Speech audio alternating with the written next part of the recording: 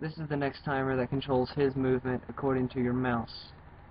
Control.mousePosition.x is the mouse position relative to your computer. You know, where on your computer is your mouse position on the x-axis. Me, once again, coming back to me, you're referring to level 10, because that's what it's in.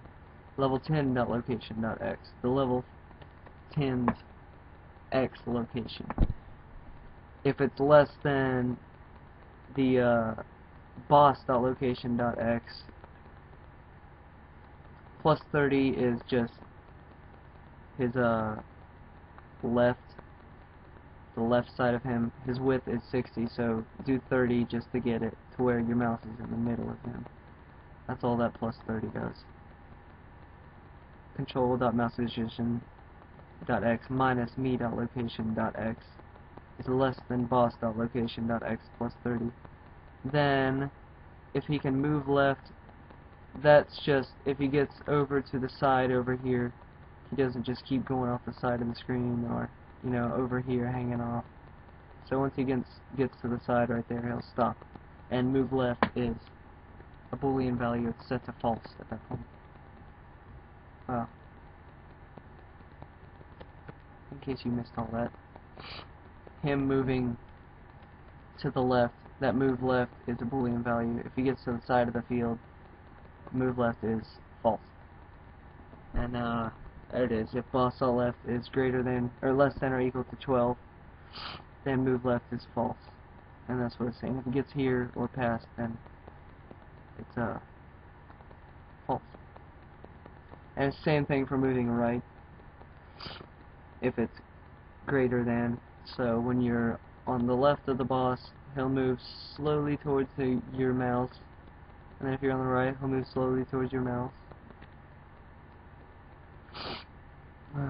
Man, allergies. Timer 4 controls the bullet sizes, and this goes back to the time. It does that conversion. If minutes is equal to 0 and seconds is less than or equal to 30, then you got the bullet 1 size.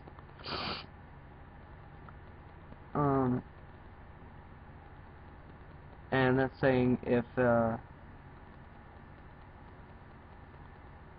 bullet goes past 391, the width of the form is 400. So that's just saying if it gets to the bottom of the screen, pretty much, it resets back to where the boss is, and moves it over a little bit to where it's in the middle of the boss, and then that's all that does. Moves the bullet back up to where the boss is.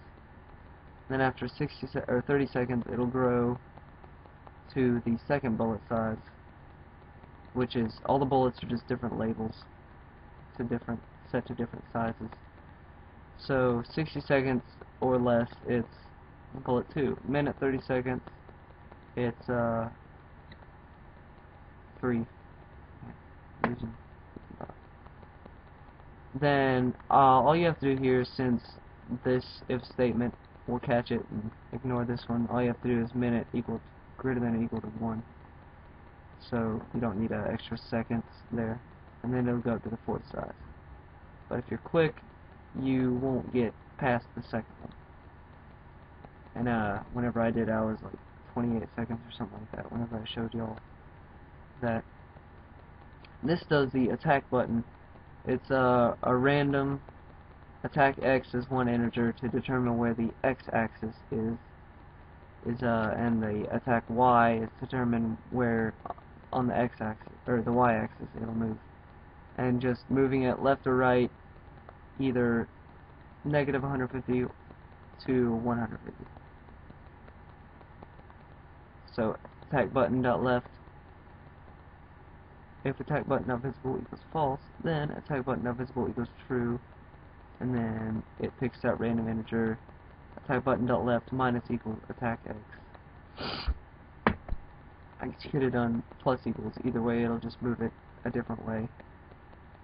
And then that's again saying if it moves, you know, if this moves past the sides of the field or bottom of the field. They can only go up to about this line right here, so it won't be all up in the boss's way and everything. But if it can,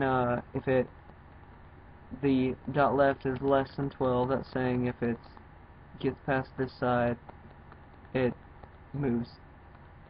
It won't move any more than that.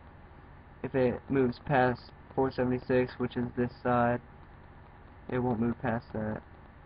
193 dot, or if its attack button dot top is less than or equal to 193, it's this part and up.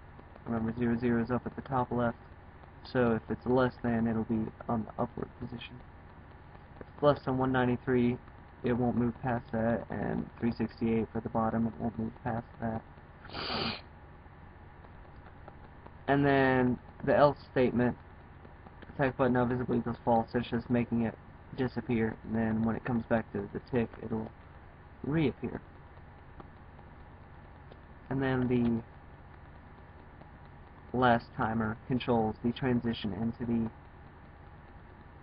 win form right here.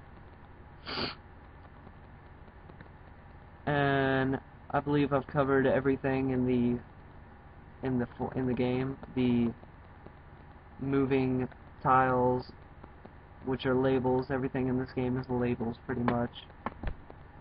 And everything's a mouse enter event.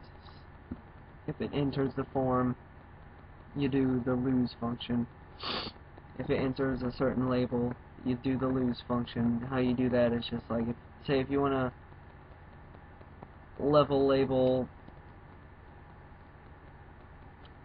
mouse down. Let's say you want something to where it'll do that. Say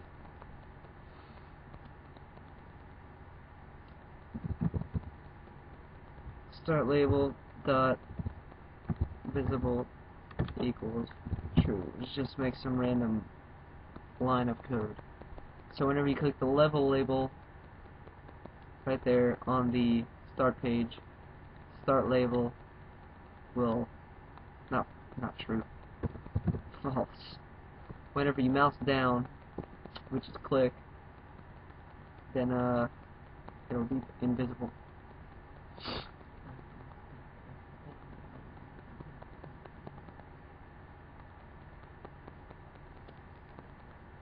See, it went invisible for a second there. Alright, let me go ahead and take that out.